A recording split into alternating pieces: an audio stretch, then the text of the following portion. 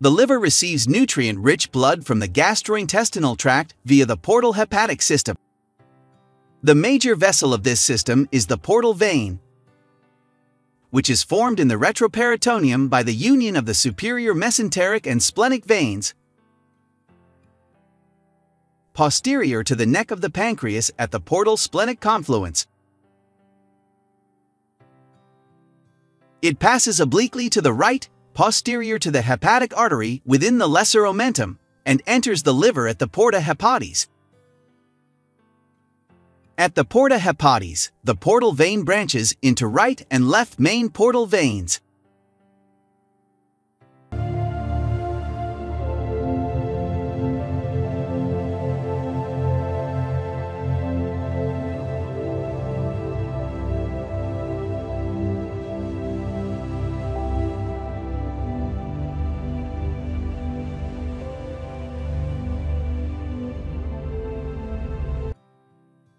That then follow the course of the right and left hepatic arteries.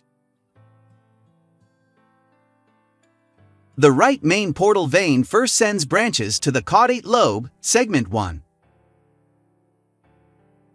and then divides into anterior and posterior branches that subdivide into superior and inferior branches to supply the right lobe of the liver. Segments 5, 6, 7, and 8. The left main portal vein initially courses to the left, then turns medially toward the ligamentum teres. It branches to supply the lateral segments, segments 2 and 3 of the left lobe, and the superior and inferior sections of segment Raman 4.